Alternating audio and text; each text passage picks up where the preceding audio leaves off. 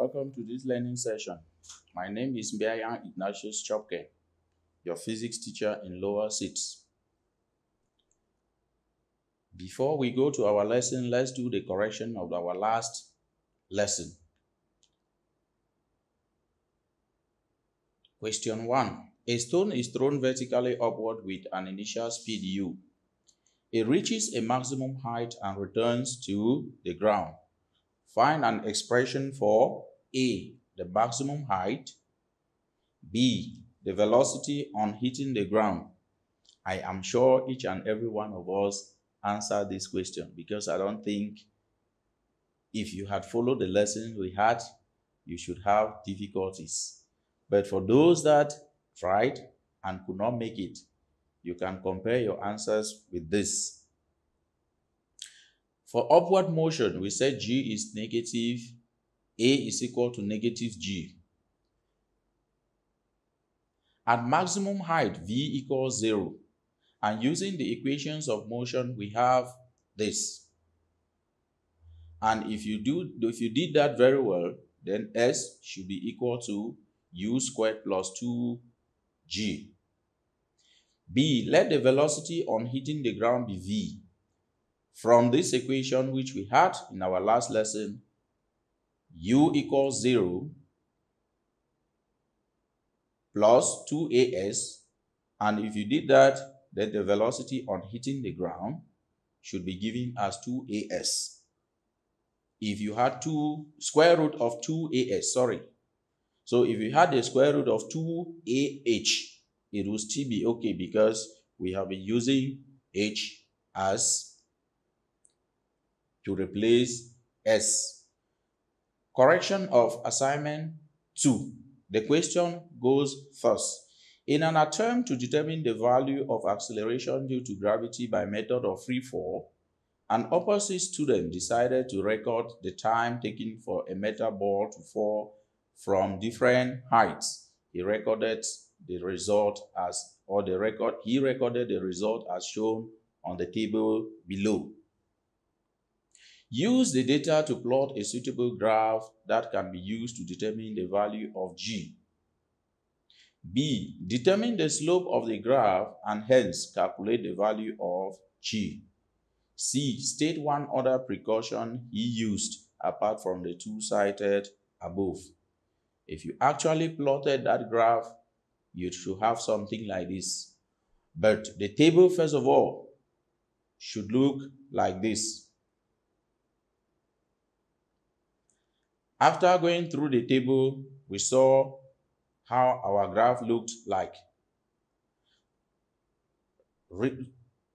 Take note that my graph here does not start from the origin, and I have actually written the coordinates there. If yours started from the origin, I don't think there should be any problem, because if you look at my graph paper here, it does not have the same size as your graph paper in the house, which has 22 squares vertically and 18 squares horizontally. So I plotted this based on my own graph paper.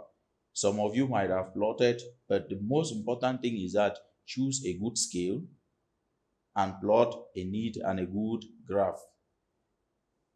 If you did that, then you should have something like this. The slope equals change in S all over change in T squared, which if we picked arbitrary points or coordinates there, not the ones that are on our table, then we should be able to have something like this. The slope, 4.94 meters per second square. And from G, given as 2 times the slope, if we substitute the value of the slope inside here, then this is what we were expected to have. Some of you might have had something a little bit lower than this or a little bit higher than this. It is not wrong.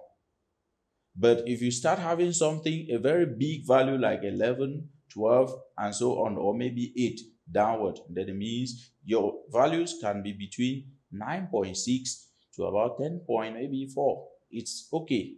But if yours starts going up to 11 and down to 8 or exactly 9, it means there is a problem. You did not choose a good scale. The precaution now goes, the height as measured is appreciably long so that a reasonable time for the fall can be recorded.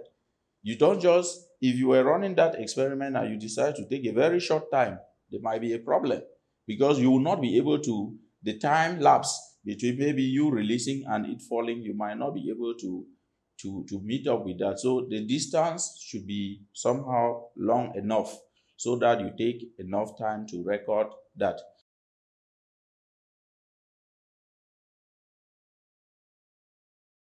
We move to lesson 22, which is projectile motion, and it will follow this plan. Objectives, prerequisites, posing problems, learning activities, summary, and assignments.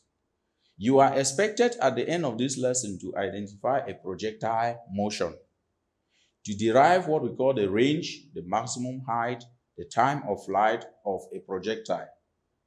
You should be able to solve simple problems on projectiles or projectile motion and note some applications of projectile motion. Prerequisite knowledge. You should be able to write down before coming into this lesson.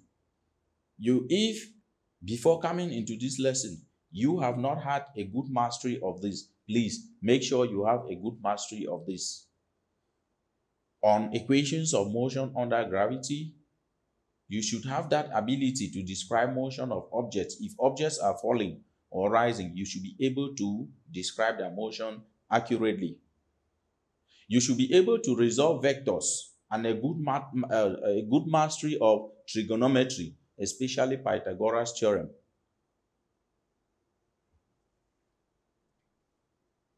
A boy releases a piece of stone from his catapult to shoot a bird perching on a tree branch.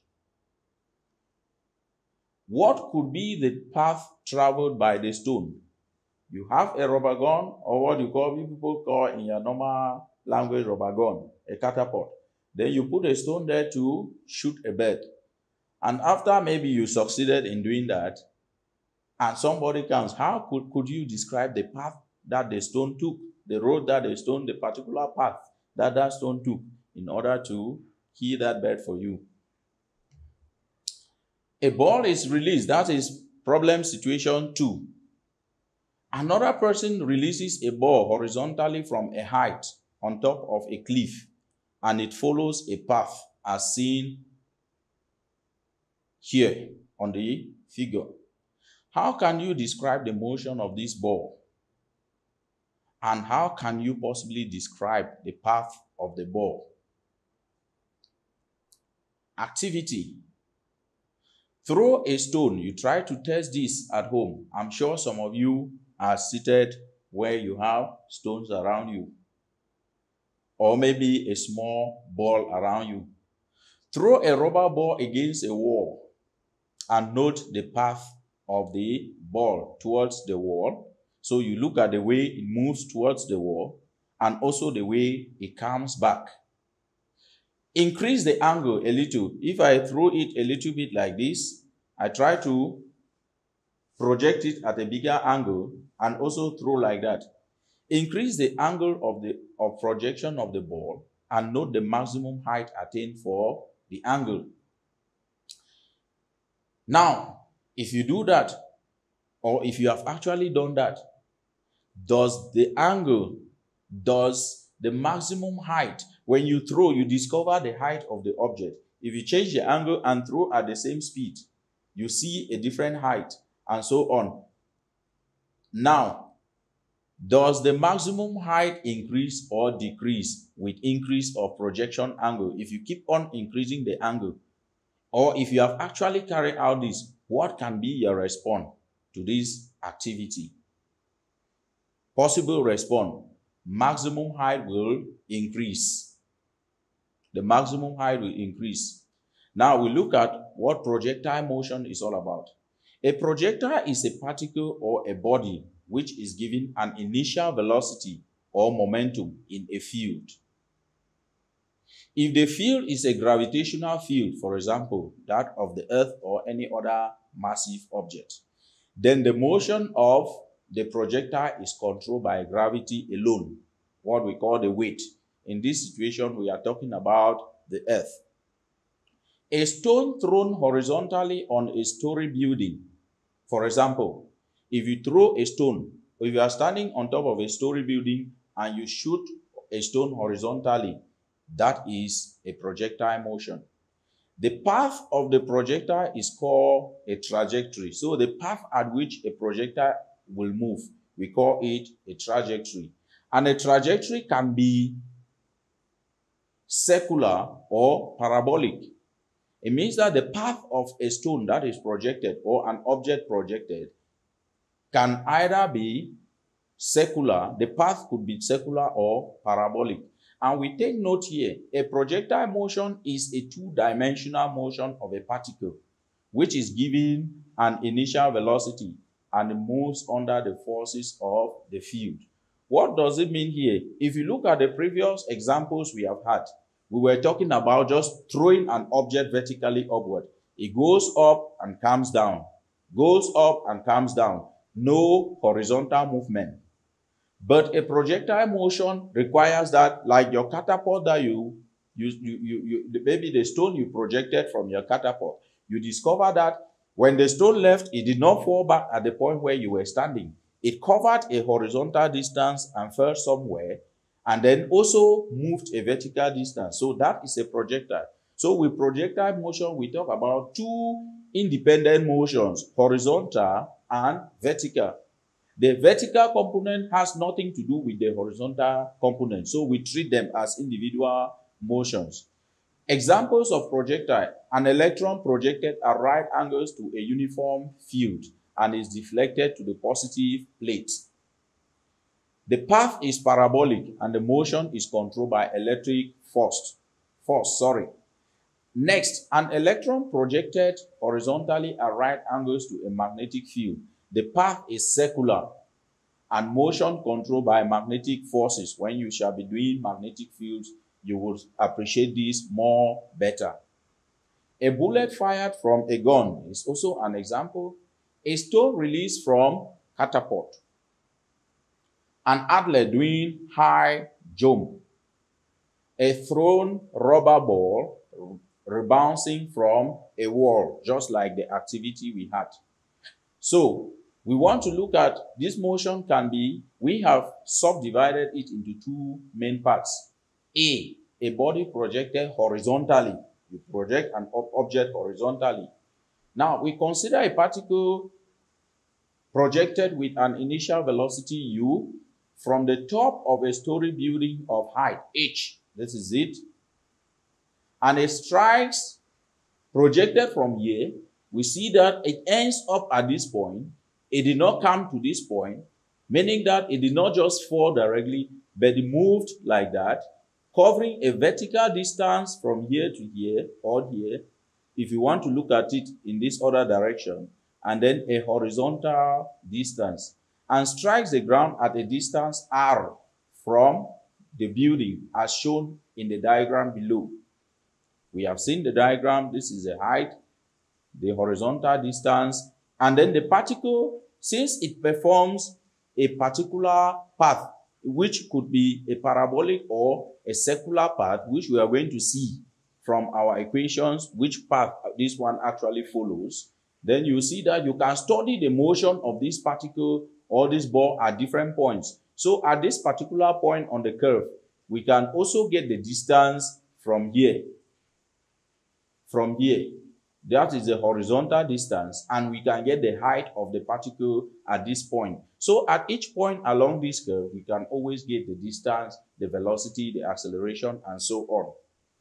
Now, here the body covers both horizontal and vertical distances as we have seen above. We said our motion can be both horizontal and vertical, since a projectile deals with both vertical and horizontal motion. So, acceleration in the x direction is equal to 0. This is for horizontal motion. Acceleration is 0. And we know that from our first equation of linearly accelerated motion,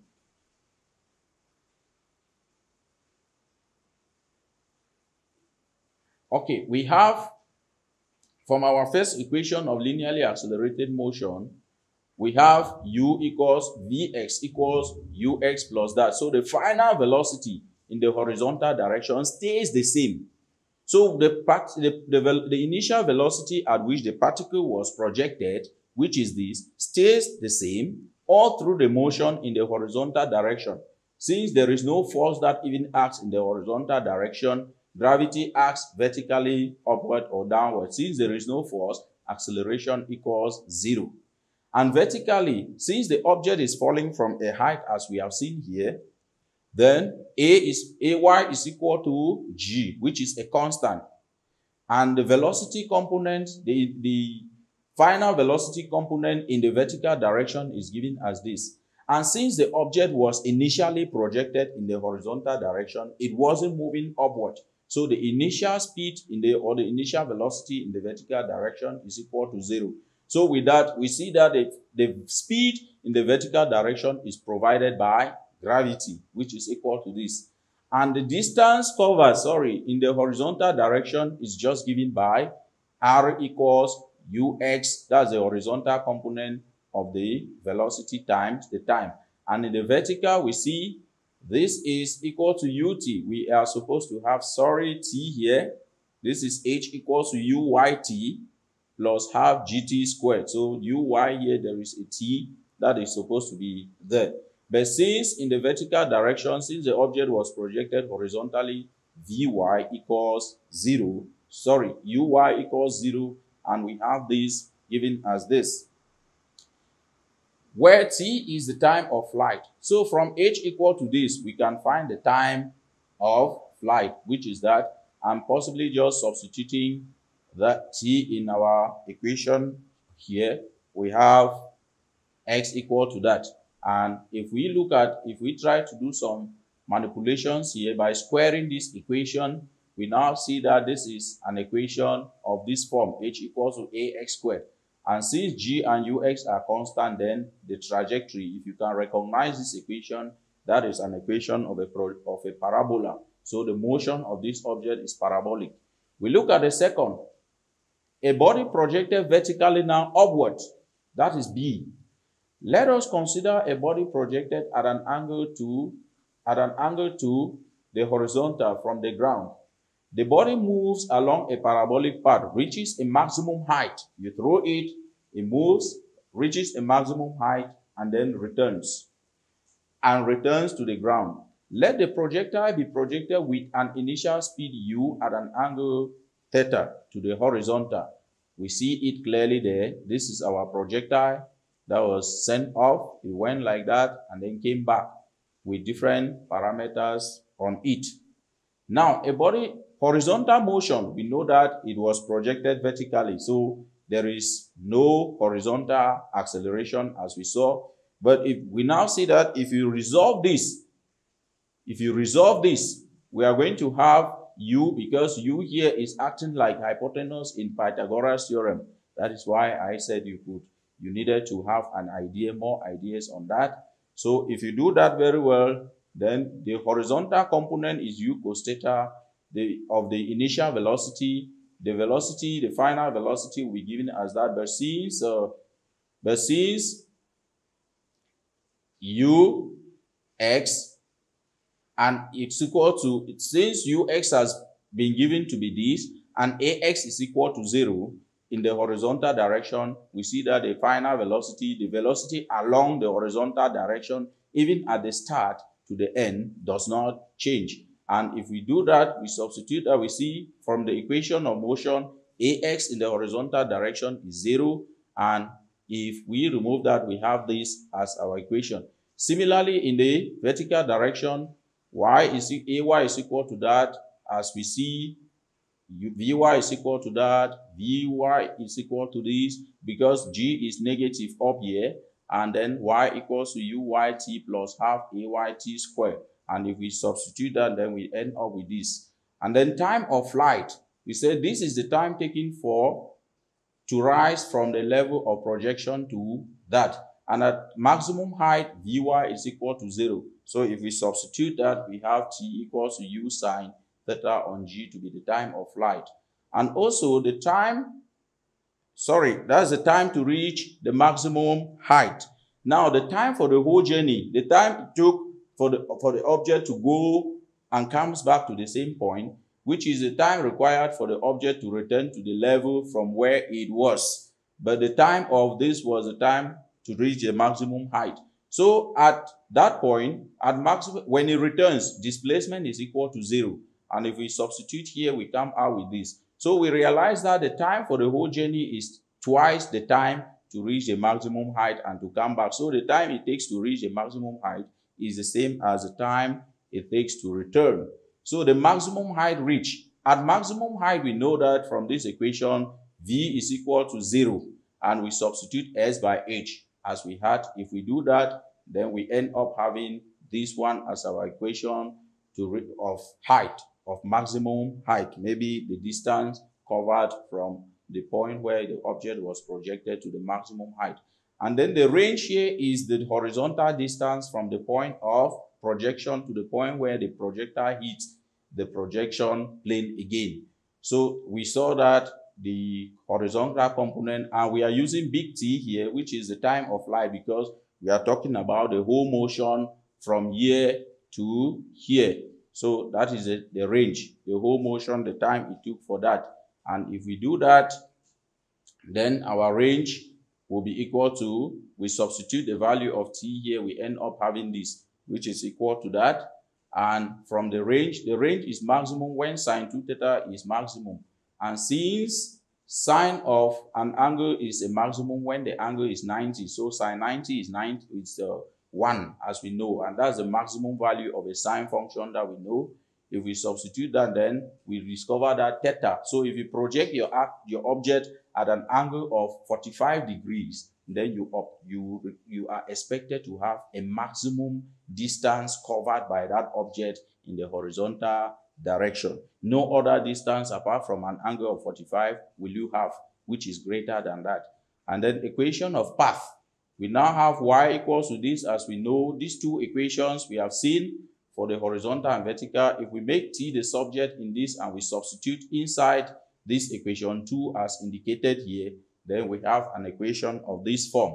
And we look at this equation, we see it is therefore in the form of y equals to ax plus bx squared, which is also a projectile, a parabol. The motion of this object projected from vertically upward is also parabolic. And then we look at some applications of this. The physics of projectile motion is very evident in modern warfare. Many missiles travel from a point to another following parabolic path. Knowing the distance from an army camp to the enemy position, the angle of projection required for the missile to hit the enemy target can be calculated from using this equation that we have seen. And the nozzle of the gun or the rocket launcher is then set accordingly. In artillery, for example, warfare, when the range is known, when you know the maximum distance that the object can cover, for example, the only variable in the equation, not even the maximum distance, just you knowing the equation of the range, we can vary the angle and vary the initial velocity to actually locate where our target is. In the case of large guns, the velocity of projection may be altered by varying just the propellant charge used. An exercise, a tennis ball projected horizontally from the top of a vertical cliff, this meters high with a velocity of 10 meters was given as that. Find the time to reach the ground, the maximum component of the velocity when the ball hits the ground, the distance from the foot of the cliff to where that. So if you look at the answer very well, or the response, you see everything is there. We are just simply applying what we have done in the lesson. A equal to 0, ux equals to 10. And if we apply all of that, then the ball falls vertically under the influence of gravity. Its vertical motion is independent of the motion. And if we substitute that, then t should give us, from this our equation, t should give us 3.19 seconds. And for the b part of it, we see that v is equal to gt, where acceleration in the vertical direction is 0. And if we do that, then we have our distance to be 31.3 meters. And see, from the foot of the cliff to where the ball hits the ground, if we use this equation, that is the horizontal range, then we should have 31.9 meters. Exercise 2. A projectile is fired with an initial velocity of 10 meters per second at an angle of 30 degrees with the horizontal. Calculate the time of flight, the maximum height attained, and the range. So if you substitute just the formula for maximum for the time of flight, you just substitute. We have 10.2 seconds. For maximum height attained, we substitute that. We have 127.6 meters. And the maximum range, we substitute that. We have 883 meters. And then summary, a projectile, like we said, is a particle that can move both in horizontal and vertical motion, that can undergo both horizontal and vertical motion, which are independent. And the part of a projectile is called a trajectory, and a trajectory can be circular or parabolic. And then we look at also the time of flight that was given, the time to reach maximum height, the maximum height reached, the formula for the range, the formula for maximum range, and also the formula for something to get the path, the equation of path. And assignment, a bomber in a military mission is flying horizontally at a height of 3,000 meters above the ground at 60 kilometers per minute. It drops a bomb on a target on the ground. Determine the acute angle between the vertical and the line joining the bumper and the target at the instant the bomb is released. And secondly, consider a rock thrown off a bridge of height 75 meters at an angle of 25 degrees with respect to the horizontal. The initial speed of the ball is 15 meters per second. Find the maximum height reached by the rock, the time it takes to reach a maximum height, the place where the rock lands, and the time at which the rock lands, and E, the velocity of the rock. That is, you are looking for both the magnitude and the direction just before it lands or just before it hits the ground. And that marks the end of our lesson. And our next lesson will be forces, nature, and classification.